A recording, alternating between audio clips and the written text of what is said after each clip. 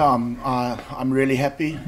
Probably more proud of the guys. It's been a short period of time and been a lot of information that they've had to take in. But our task was simple, and that was just to show the fight. That's a foundation for us to work on.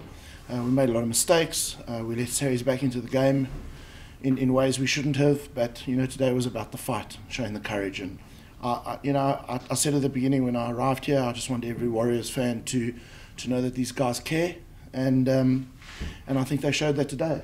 Not about the result; it's more about the manner in which they played. We have to, against a team like Saracens. I would have backed them 9 out of 10 times 5 minutes to go with one score in it, that they'll come back. That's how well conditioned they are. That's mentally and physically.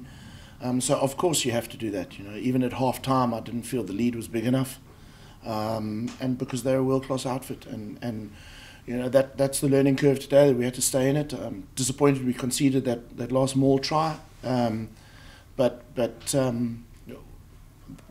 what it's going to take. You have to play 80 minutes in this Premiership. They're absolutely wonderful, absolutely amazing today. I mean, to hear the chants in the Warriors, and you just saw Donohan when he came off, how much that meant to him. The guy spoke about it at half time. Yeah, there's responsibility. As rugby players today, there's a responsibility to your supporters. And I said it, we're not going to win every game. You can't win every game, but we got to be in the fight for every game. It is emotional, when you're able to see guys putting up the fight that they have. But this can never be about an individual or a coach. I think a lot of coaches get blamed for defeats that are unfair, and I certainly don't think the reverse is possible either. I don't think you can compliment a coach on a performance like that. That was 17, 18, 19 guys who took the field today who wanted it for this club. It's got nothing to do with me. So I thought Donncha was outstanding in his captaincy as well today. Led from the front, played like the international warhorse that he is. But I mean, some performances today. I mean, we lost both our loose heads this morning. The performance from players like Spencer, Foti, and dare I mention our fourth choice loose head, who Buzz was outstanding today. He was brilliant.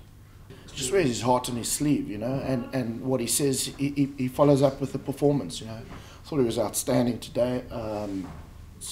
Seemed to have a real cool head about him, and the players followed him into battle. So that was an astonishing performance, and I mean it's great to see, a travelled veteran like that come here and want to make a difference. Earned a huge amount of respect today. He earned a huge amount of respect.